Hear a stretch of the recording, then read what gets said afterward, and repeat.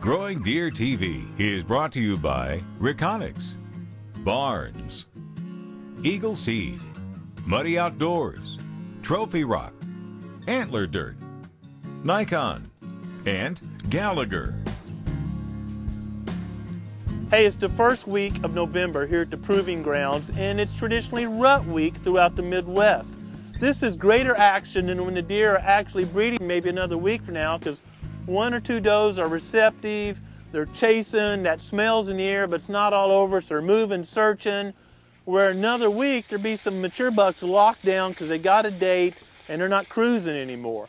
I want to take advantage of that, so I scheduled to be home this week. Brad and I are going hunting. Had a great hunt, got on one of our hit list bucks with a lot of surprises. You know, thinking about hit list, I remember when we did the hit list episode, I mentioned that a couple of our bucks were being seen at multiple camera stations, 5, 6, 7 camera stations.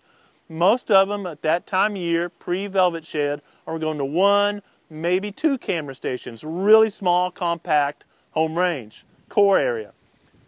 And I had a friend call me up and say, hey Grant, that doesn't make sense because you said it's easier to kill the bucks that have a bigger home range. Seems like it'd be easier to get on the bucks that got a small area and you know it. Really just the opposite is true. A deer that lives its life in 100 acres or less is very tough to get in on. You know where he is, but he also knows every disturbance, every wind current, every pattern, every scent funnel, and you just can't get up with that deer because he busts you. Deer that are moving more simply can't know each thermal and each wind current quite as well because they've got such a larger area to become accustomed to.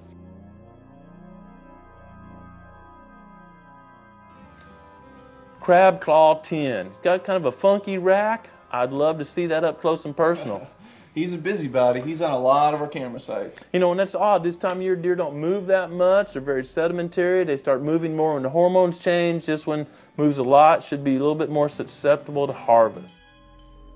So November 2nd, Election Day, was a cool, crisp morning here in the Ozarks. It's overcast. It's not even time for us to get the camera rolling yet and do our intro interview. Hey, this is where we're hunting. This is why we're hunting here. And we see a doe sleeking through the woods, just an outline right behind us. We're in the woods, not by a field, overlooking an old dry pond. And then we hear some grunting. And it's a bawl grunt. It's aggressive. It's violent. And I pull out my grunt call. Brrr. Get on that thing and keep talking because we're about to meet Old Crab Claw.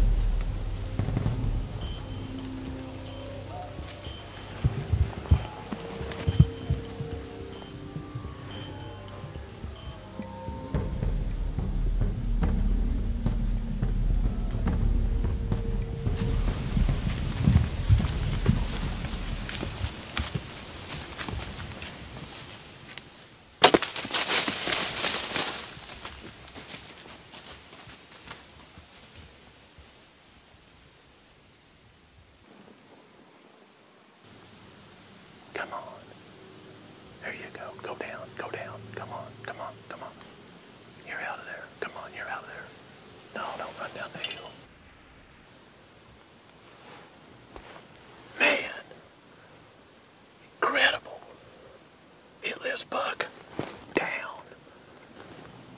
It was one of those mornings. I've been up, I don't know, I had that feeling, 3:30 this morning, literally up working. Brad called me at 4 a.m. and said, hey, we going today? I said, man, it's November. Yeah, we're going. C7 let loose and ate a little bit of venison this morning.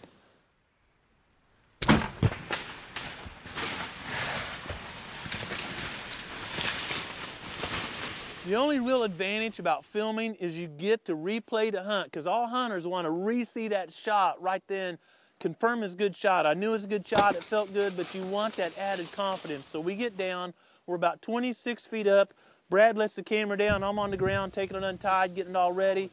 And lo and behold, we find out when we review the footage that it's fuzzy. It's not crisp, clear footage. We could tell it's a good shot, but it wasn't that crisp footage that you like. Well, I reach over to touch the camera, and the lens falls off. Gosh, that was upsetting. I was joyous and upset at the same time. Okay, Brad and I are both down now, and we're just covered stem to stern, so we're still happy as happy campers.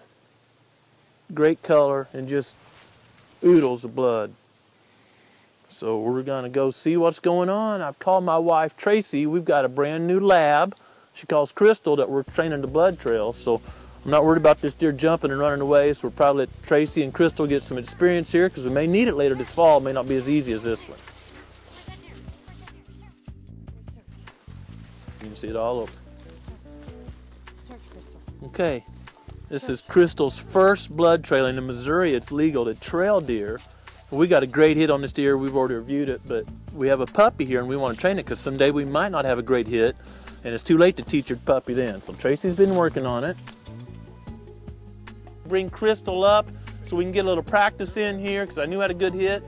Sure enough, bring Crystal up, boom, straight to the deer. Just a great family event, and it's something I always remember. You know, things go wrong when you're hunting, and I'd much rather go wrong with the camera than the shot. Crystal can go there, but I can see it from here. Yes. Good deer. Yeah, look at that deer. Oh, look, search. Yeah, good search. Good deer, looky there.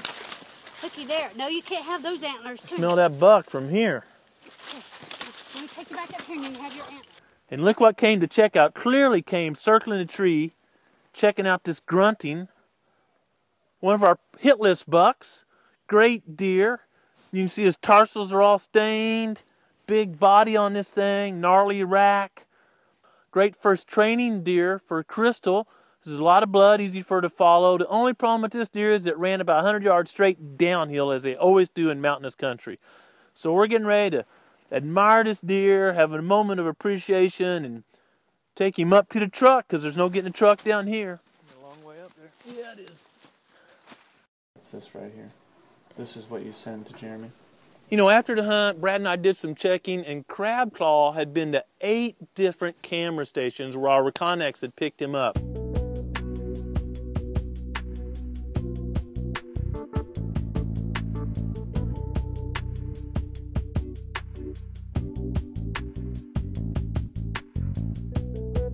Great images. It's one of those bucks that has a larger than average home range. He's more susceptible to harvest, and just a great hunt. We got some more of those bucks.